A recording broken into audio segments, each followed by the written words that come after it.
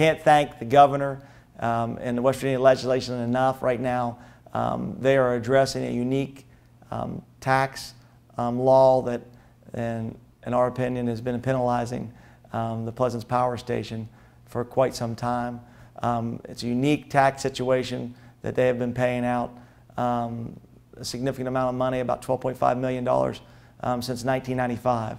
But they have pointed out that in order for them to be able to maintain and keep the doors open, this tax, this unique tax that has essentially been targeted towards Pleasants Power Station, they have asked that to be looked at by the governor and the West Virginia legislators.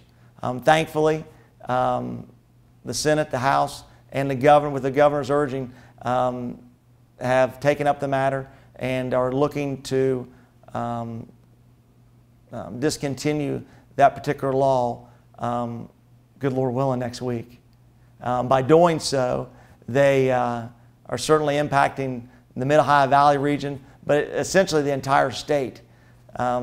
Pleasants Power Station actually has statistics where they have spent over $400 million annually in the state of West Virginia. Those dollars are going to coal miners, those dollars are going to pipe fitters, they're going to iron workers, they're going to welders, they're going to laborers.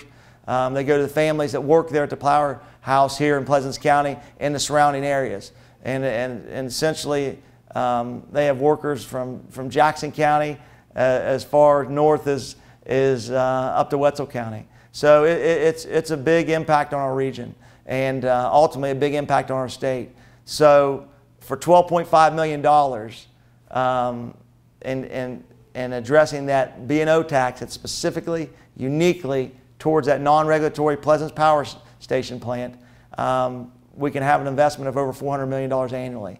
I think the West Virginia legislators and the governor recognize the need for that $400 million here in the state of West Virginia, obviously. The jobs and the dollars that they spend here are substantial.